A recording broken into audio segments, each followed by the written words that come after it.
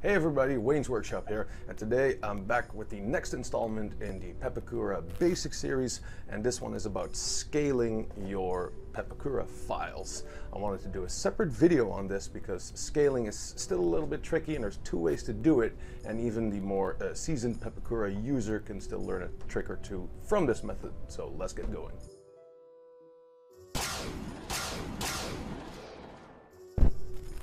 So scaling in Pepakura, it can be a bit constrictive. If you want to scale it up or down, it does it on all scales. That means for height, depth, and width. This is a blessing and a curse at the same time.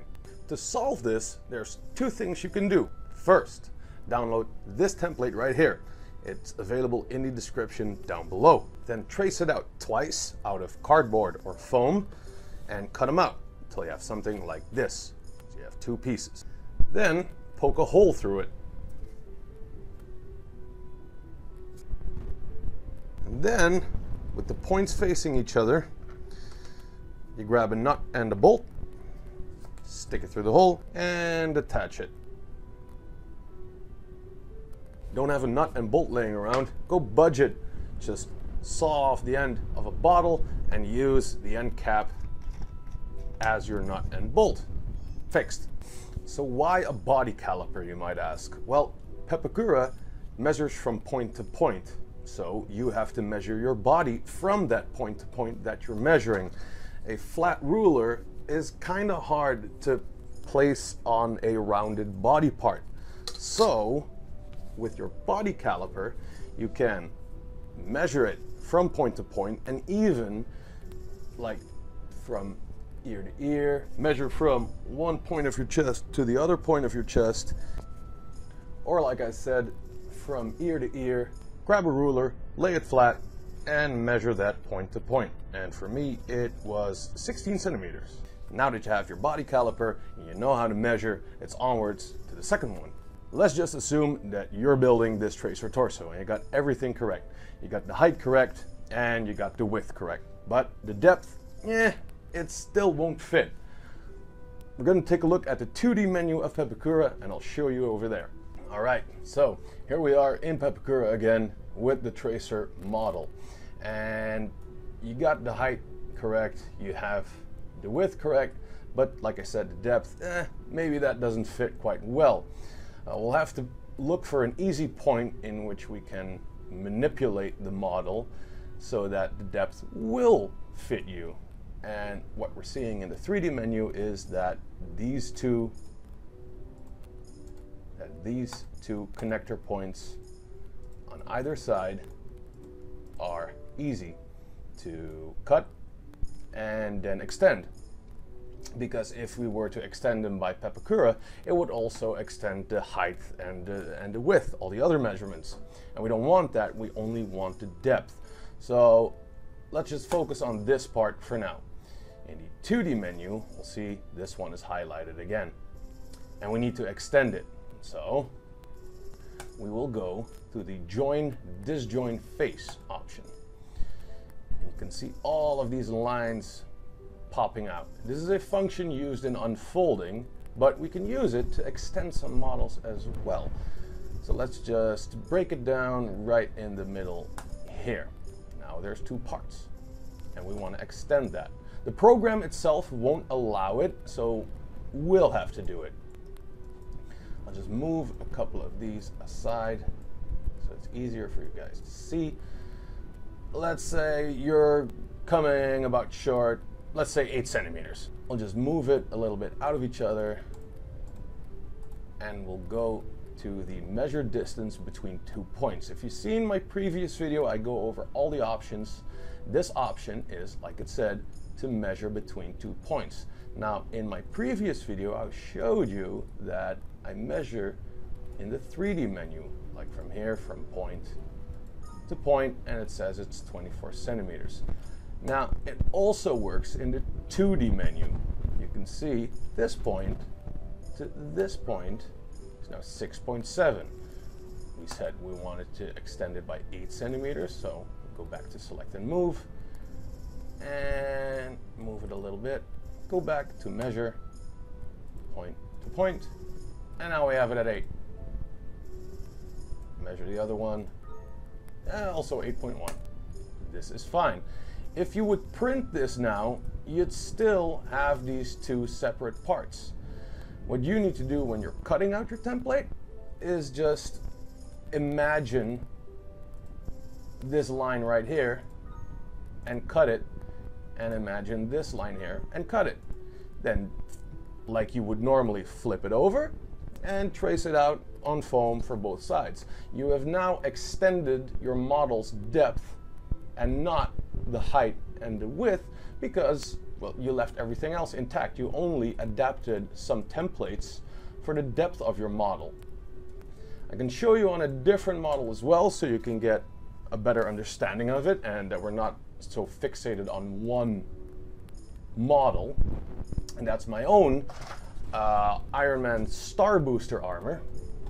So here we have the Iron Man starbooster Mark 39 abs. Now Iron Man in his armor has a extremely slim waist. I do not. So what I did is I got the height correct.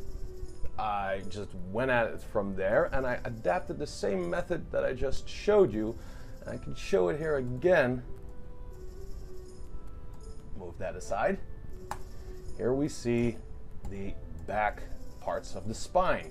These are ideal for extending because we can run a line straight through the middle because this part allows it. If we go to the disjoint face, you see a line, the model allows it. If your model doesn't allow it on the spine, let's say you're doing it on the abs, try to find a inconspicuous part.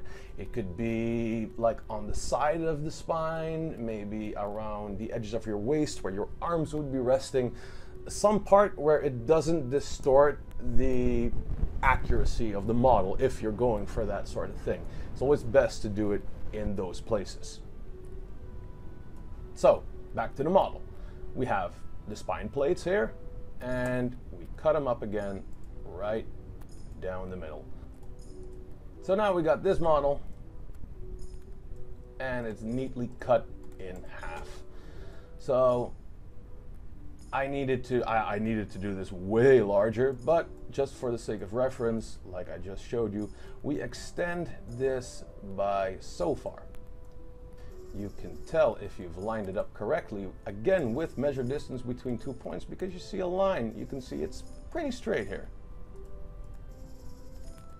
Pretty straight. 6.4. Let's just say I needed to extend it by 6.4, just for the sake of the video. See, this one is still pretty straight, 6.4. This one, 6.2. Foam is stretchy, so we can get away with this. 6.29, still good. 6.1. You know what? I'll take it. So now we've successfully extended it, and then you just go about your business. You place everything ready for printing, and when you have it printed out, it should look something like this. See? Now, we're going to cut this. Like I said, you have to imagine these lines. Easy way to do it with a ruler. Now, I've cut around the template, but not this line, because I want to keep it extended. So from this point to this point, we need to cut it now. Grab our ruler, place it on those points, and cut. Same one for the bottom, and cut.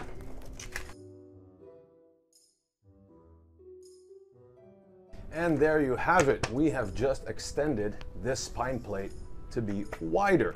Not longer, not deeper, just wider. You can do this on any body part in Pepakura. You just split it where you deem fit, or that the model allows it. You can do it on your arms, you can do it on your chest, your whole body, even your head. You can do it on any model you want. Together with the body caliper, you are almost free of mistakes. One last thing is, we were measuring my head at 16 centimeters.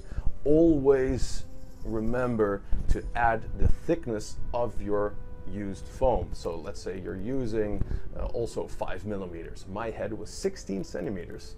On one side is 5 millimeters of foam, and on the other side is also 5 millimeters of foam. So 16 centimeters plus 0.5 plus 0.5 is 17 centimeters. So the helmet in Pepakura needs to be 17 centimeters wide at least. Pepakura thinks flat. You have to calculate in the thickness of the foam you're using. It could be 0.5, could be 0.3 inches, quarter inches, you name it. You have to think for the program because it thinks flat. I hope this helped you out in clearing up some mistakes that you might have made in Pepakura. I know I made a lot of mistakes in the beginning.